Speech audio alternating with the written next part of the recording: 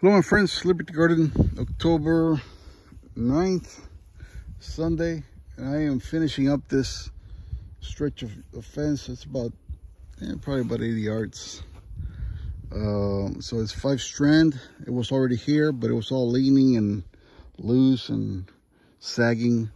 So I already tightened it up using the come along, and some of the T-posts that were bent or crooked, I kind of pulled out a little bit and straightened out.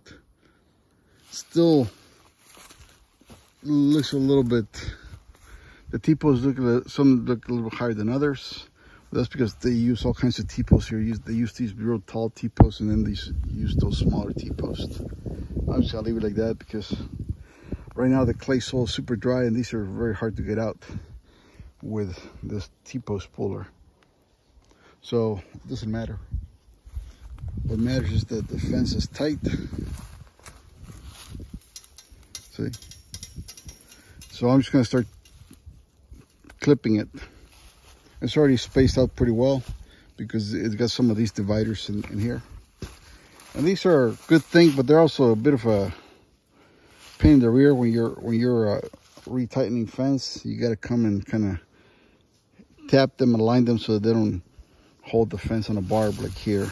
See, you're trying to pull that way, and this barb's kind of not preventing the wire from getting pulled completely. So you got to come and tap it here, so on and so forth. But overall, it's okay.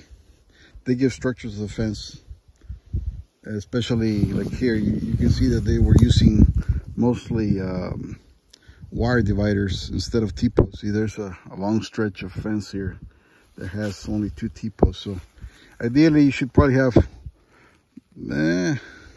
1 T-post right there, and then that one.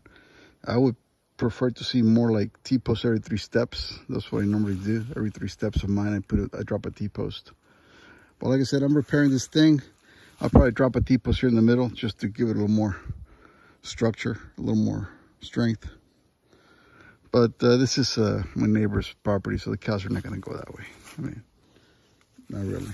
It's just something to kind of guide the cows, tell the cows where the limits of their stomping grounds are. So right now I'm just gonna start clipping the fence.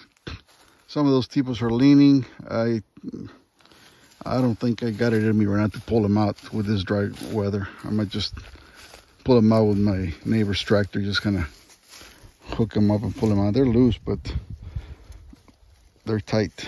I mean, I got the little plate at the bottom that's kind of hard to pull out.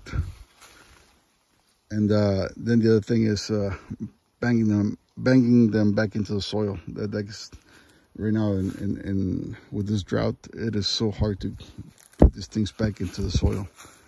It's like pounding them into concrete.